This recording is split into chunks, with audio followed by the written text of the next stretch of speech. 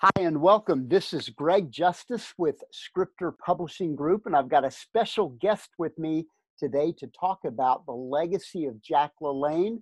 It is Bill Crawford, and Bill has been in the fitness industry since 1977. And he was actually personally trained by the late, great Arthur Jones, who you may know invented Nautilus and MedX. And Bill has been featured on CNN, on Fox News, and in countless magazines and newspapers.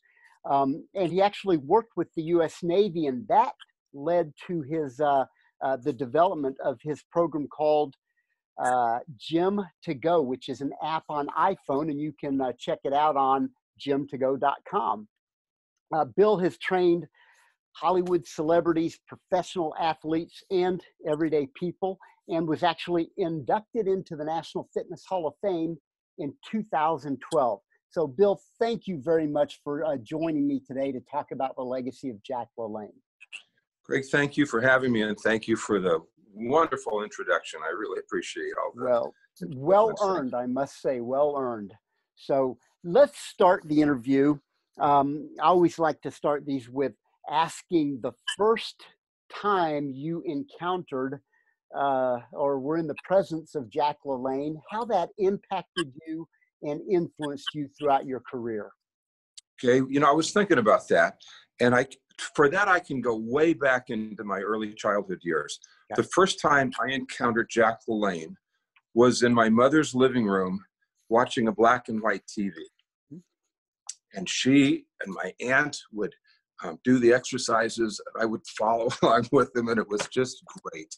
And it got him off the couch. It got him moving, and they liked it. And Jack was so inspirational, the way that he would get people involved in the program and talk to them. And that was my first encounter with him. My first live experience with him, and I actually had the pleasure of meeting him, was in Los Angeles, the early 80s. I had just opened up one of the Nautilus clubs on Westwood Boulevard in Los Angeles. And we were having some kind of a get-together, a promotion. And in comes Jack LaLanne and Terry Robinson. And of course, we had a conversation. But I was new to the business, and the business was unknown. The business wasn't really recognized. Exercise was still frowned on by a lot of people. If you remember the medical profession, they were suspicious of weight resistance exercise. They said it would make you muscle bound. Your joints would wear out, the muscle would turn into fat, et cetera, et cetera. And my friends and family thought that I had gone off the deep edge. They said, Bill, you need to get a real job. There's no future in this. And so I was trying to balance all that out. And so in comes Jack LaLanne, and he says, kid, he looked up at me. He said, kid, this time fitness is here to stay. And you're on the right track. Stick with it. And that was just what I needed, because he was so enthusiastic and he was so powerful in his presence. And if you ever were in the same room with him, he just electrified the room. He had a special magnetism. And that was my encounter with Jack LaLanne. So now, was that totally out of the blue? You had no idea he was coming in? I had no idea. I had no idea. We were having a promotion. We had some celebrities in there. We had some LA sports celebrities in there, and the place was jam-packed. And it was a Saturday. They must have been doing something. And Terry Robinson, we knew pretty well. And so he must have mentioned, let's stop by this Nautilus Club. And I'm glad they did, because it was a moment that I never forgot. Well, yeah, that's incredible. Did you have other encounters with Jack, other stories that you might want to share? I did not have any other encounters with him. I wish I had, but I was, I was going in one direction. He was going in another. He spent most of his time up in the Bay Area. But I do know some stories about Jack, and probably Please share. One of the ones that I think he should get a lot of credit for. And Elaine, his wife, who I know that you know, she's a wonderful woman. When you and Debbie and I were up at the National Fitness Hall of Fame induction ceremony a couple of years ago, we all had a nice chance to visit with her and with their son, John. But he got Elaine to quit smoking back in the day when smoking was very fashionable. And when they first met, I guess she was walking around with a cigarette, And with his background, which was already well established, he started grinding on her, and it became a real issue, and she quit smoking. So well, I think, hey, Bill, the caveat of that story is she told me that she had the cigarette in one hand and a donut in the other. a donut, exactly. But, you know, he saw through the smoke and the donut, and he ended up falling in love with her and marrying her, and they had a wonderful life together. Yes, indeed, So, they did. 52-year marriage. That's terrific. That's terrific. Well, the other one that comes to mind is we've all heard of the Smith machine. yes, yes. I've got one in here. I'm looking at it right now. We've all had Smith machines. Mm-hmm. The Smith machine should have been called the LaLanne machine because he actually designed and made that for a guy named Rudy Smith, who was the CEO, the principal in Chicago health clubs. And it's not the Smith machine, it's the Jack LaLanne machine. Yep, and he that built, is correct. built it. And then one other thing that I had forgotten all about this, and I was listening to, you know, one of the other stories, and I thought, by golly, Jack LaLanne built health clubs. And there were a bunch of them in Los Angeles, and I actually bought one of them. Oh, really? I didn't know that. Yes, I had totally forgotten that I had one. It was out in Chatsworth. It wasn't called Jack LaLanne's anymore, but it was the cookie cutter. You know, it had the sales offices up front, the wet area with the pool. It had the exercise room and the equipment and so on and so forth. But it was pretty interesting. And he was so far ahead of his time in so many different areas. And, you know, the way that he was able to engage people, make the connection between fitness and health. And I'm sure you know this. I don't know if everybody else knows this, but Jack LaLanne was a chiropractor. Yes.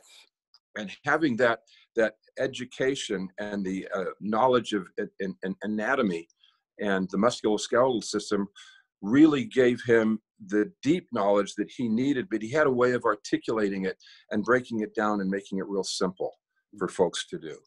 And I think I'm bleeding into the next question that you were going to ask me. So, well, yeah, let's go right into it. The next question is really about legacy, and what, in your opinion, what is Jack's legacy? Not only in our industry, obviously there is legacy there without question, but beyond just our industry to the world in general. Okay, so this brings to mind, and you're in this story. Okay, you might remember a couple of years ago, maybe it's longer than that, Greg. We're getting old and the time goes by fast. But you and I went to Washington, D.C. together, and we were representing the National Fitness Hall of Fame at the Surgeon General's Council on the Step It Up program. And if you remember, their goal, their mission was they were targeting the most sedentary segments of our population. And they said, if we can just get them off the couch, and get them walking, then doing anything is better than doing nothing at all. So getting them off the couch was their goal. And I thought, my God, you know, Jack LaLanne did this decades ago. He put himself in people's living rooms when he recognized that there was a problem and the TV sets were taking over the world and it was encouraging a sedentary lifestyle. He got people off their couches and to exercise right in their living rooms. And he didn't do it by shaming them, scolding them.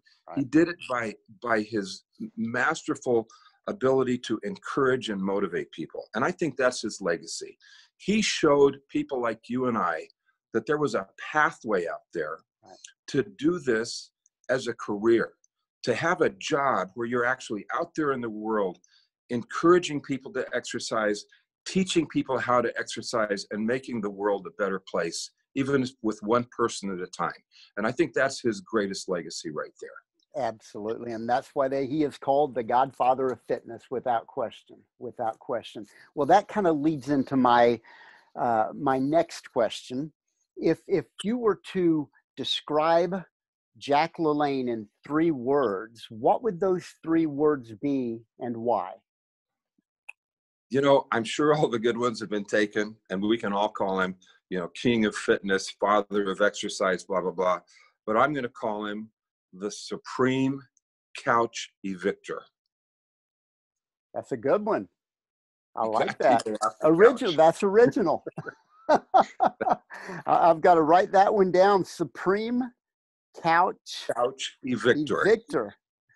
And that people off of their couches and gone to. Absolutely. That is terrific. That's a good one. Supreme Couch of Victor. And you get the award for being original on that one. Thank you, Greg. I appreciate it. Well, as we wrap up the interview, Bill, is there anything else you would like to share about Jack or say about him just as we wrap up? You know, I hope that this book leads to a movie, Mhm. because we've had films about, other people and other endeavors and the things they've done and the contributions they've made. Jack LaLanne made a huge contribution to our country. He basically planted the seeds for an industry now that has impacted millions and millions of not just Americans, but people around the world. And he's made this country a better place. He's made it stronger. He was a real patriot. He was really strong on ideals and morals, and those were woven into his exercise programs. If remember, if you've watched any of them. And I just think that we should never forget Jack LaLanne. Right. And I want to thank Elaine and John for taking that mission and moving it forward, because with the work that they're doing and the work that you're doing, thank you very much for this. You're keeping Jack's memory alive, and I really appreciate that. Well, no, I appreciate you saying that. And that is the mission, is to further his legacy, to introduce Jack to a whole new generation of not just trainers, but to the world. And, Exactly. there's a certain demographic population that only remember Jack as the juicer guy on late night television. Right.